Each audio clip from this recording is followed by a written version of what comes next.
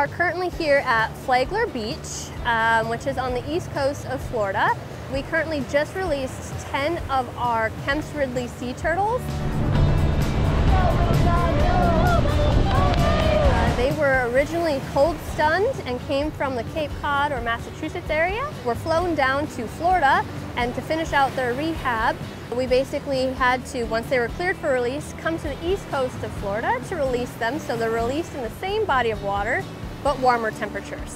What we call cold stun, because they are cold-blooded, they will typically rely on their environment to maintain that body temperature.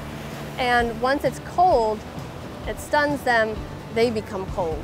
So basically every year this is something that up there they experience, and it's usually hundreds to sometimes thousands of turtles that just wash up on the beaches from this condition.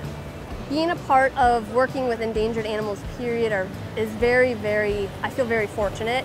But to be able to see how they start out and see how far they've come to the point where they're cleared for release, it's absolutely amazing to see their transition, and being able to be a part of that is always an amazing experience.